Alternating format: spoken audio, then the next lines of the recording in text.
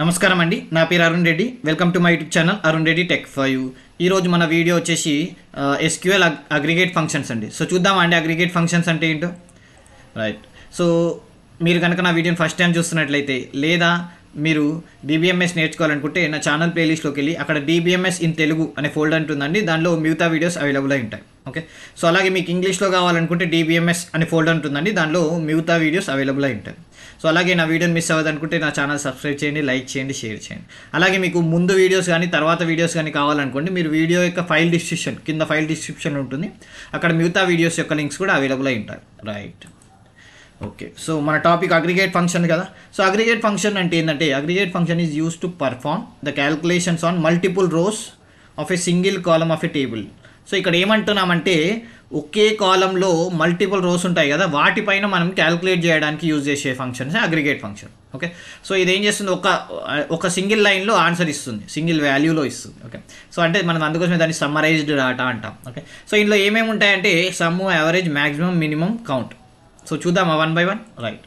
So first some ఏం చేస్తుంది, addition చేస్తుంది. సింపుల్ అండి. ఒక టోటల్ చేయాలనుకున్నారనుకోండి, అప్పుడు మనం అడిషన్ చేస్తాం కదా. సో సమ్ కూడా ఇక్కడ ఏం చేస్తుంది, అడిషన్ చేస్తుంది. దేనిపైన చేస్తుంది, some is function use to calculate the sum of all selected columns. So మీరు ఏదైతే సెలెక్ట్ చేసుకున్నారో కాలమ్స్, దాని యొక్క సమ్ ఫైండ్ అవుట్ చేస్తుంది. Okay. It works on numerical fields. Number పైనే వర్క్ చేస్తుంది. ఫర్ ఎగ్జాంపుల్ మీరు ఒక కాలం యొక్క డాటా టైప్ నంబర్ అని ఇచ్చి దానిలో వాల్యూస్ అన్ని నంబర్ ఉన్నాయనుకోండి, అప్పుడు మాత్రమే వర్క్ అవుతుంది. రైట్. చూడండి, ఫర్ ఎగ్జాంపుల్ సింటాక్స్ చూడండి. Select some column from table name. Select some column from table name. Okay. ఒక చిన్న ఎగ్జాంపుల్ తీసుకుందాం. ఒక చిన్న టేబుల్ తీసుకున్నానండి. ఓకే. సో టేబుల్లో మనకి నాకు సమ్ కావాలి, ఏది శాలరీ సమ్ కావాలి. ఓకే. సో నేను ఏం చేస్తాను అంటే, నేను ఎంత శాలరీ ఇస్తున్నాను అనేది తెలియాలనుకుంటున్నా. నాకు మొత్తం నా కంపెనీలో నేను శాలరీస్ ఇస్తున్నాను నలుగురికి, నేను మొత్తం ఎంత అవుతుందో తెలియాలనుకుంటున్నాను. సో అప్పుడు ఏం చేస్తాను, సెలెక్ట్ సమ్. చూడండి, సెలెక్ట్ సమ్, శాలరీ ప్లేస్లో కాలం ప్లేస్లో శాలరీ, ఫ్రమ్ టేబుల్ ప్లేస్లో EMP అన్నా అనుకోండి, ఆటోమేటిక్గా నాకు రిజల్ట్ ఎంత వస్తుంది చూడండి, 85,000. మీరు కౌంట్ చేసుకోవచ్చు. 10,000, 20,000, 10, 20, 30 అవుతుంది. 30 + 30 60, 70, 85 చూడండి. రైట్. ఓకే. సేమ్ ఇలాగే యావరేజ్ ఏంది, simple, some divided by number of rose. For example ఇందాక మన సమ్ వచ్చింది కదా, సో దాన్ని నంబర్ ఆఫ్ రోస్ ఉన్నాయి 4, డివైడెడ్ బై 4 చేస్తే ఆటోమేటిక్గా అది వచ్చేది average. Okay. So average function is use to calculate the average value of A numerical values. ఇది కూడా నంబర్ పైనే వర్క్ అవుతుంది.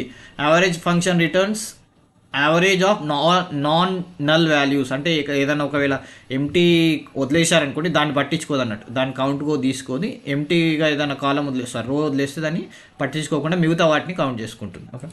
చూడండి, select average column from table name. Okay. Same syntax, same example, only average తేడా. Okay. Right. Select average salary from EMP అన్నాం. చూడండి, so result ఏమవుతుంది చూడండి, 21,250. 21,250. Nice.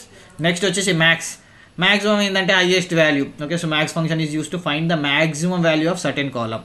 The function determine largest value of selected value of a column. Okay. So ఒక కాలంలో largest value లేదా highest value లేదా maximum వాల్యూని ఫైండ్ చేస్తుందట. సో సేమ్ సింటాక్స్ అండి. ఓకే. సో మ్యాక్స్ ఒకటి తేడా, సేమ్ టేబుల్. ఓకే. చూడండి, select max salary from EMP అంటే మ్యాక్స్ శాలరీ అని 30,000 వచ్చింది. చూడండి, 30,000 మ్యాక్సిమం. ఇందులో హైయెస్ట్ ఏది 30,000 కదా, సో 30,000.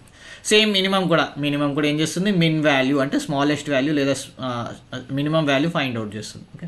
సో మినిమం సేమ్, మిన్ పెడితే అయిపోయాయి, మిగతాదంతా సేమ్. చూడండి ఆన్సర్ ఏమొచ్చింది చూడండి, లోయెస్ట్ ఏంది 10,000 కదా, 10,000 చూపిస్తుంది. చూడండి, కౌంట్ ఏంటంటే మిగతా ఇంతకుముందు 4 మాత్రం ఓన్లీ నెంబర్ పైనే అన్నాం, ఇది నెంబర్ పైనే కాకుండా టెక్స్ట్ పైన కూడా వర్క్ అవుతుందండి.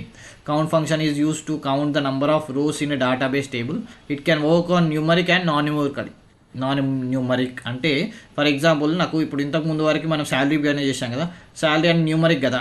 సో అలాగే నేమ్ ఉంది కదా, ఎంప్లాయీ నేమ్ అనేది క్యారెక్టర్. సో క్యారెక్టర్ పైన కూడా చేయొచ్చట కౌంట్తో. ఫర్ ఎగ్జాంపుల్ చూడండి, సేమ్ టేబుల్ తీసుకున్నాను, select count salary from EMP అన్నాను. చూడండి ఆన్సర్ ఏమని వచ్చింది, 4 కదా. సో ఇదే నేను శాలరీ ప్లేస్లో ఈ నేమ్ పెట్టినా 4 వస్తుంది. రైట్. సో ఇక్కడ ఏం చేస్తుంది, కౌంట్ అంటే నంబర్ ఆఫ్ రోస్ని కౌంట్ చేస్తుంది అంతే. సో ఒకవేళ మీరు నేను ఇక్కడ సురేష్ అని రాయలేదనుకోండి, అజయ్, రవి, రాజు ఉన్నాడు అనుకోండి, అప్పుడు అది 3 అని చెప్తుంది. అంటే ఎన్ని వాల్యూస్ ఉంటే నల్ వాల్యూని పట్టించుకోదండి, ఎన్ని వాల్యూస్ ఉంటే అన్ని మాత్రమే కౌంట్ చేసి చెప్తుంది. సో అర్థమైంది కదా. సో ఇదండి. సో ఇవండి మన టైప్స్ ఆఫ్ అగ్రిగేట్ ఫంక్షన్. మళ్ళీ ఒకసారి సమ్ ఏం చేస్తుంది, టోటల్ కాలం యొక్క టోటల్ వాల్యూ యాడ్ చేసి ఇస్తుంది, యావరేజ్ దాన్ని divided by number of rose. Okay, some divided by number of rose. Maximum ఏమో హైయెస్ట్ వాల్యూ ఇస్తుంది, మినిమం ఏమో లోయెస్ట్ వాల్యూ ఇస్తుంది, కౌంట్ ఏమో నెంబర్ ఆఫ్ రోస్ని కౌంట్ చేస్తుంది. అది టెక్స్ట్ అయినా సరే నంబర్ అయినా సరే రెండింటిని కౌంట్ చేస్తుంది. సో చూశారు కదండి, ఒకవేళ మీకు ఈ వీడియో కనుక నచ్చినట్లయితే తప్పకుండా ఈ వీడియోని లైక్ చేయండి, షేర్ చేయండి, నన్ను సపోర్ట్ చేయండి. Thank you.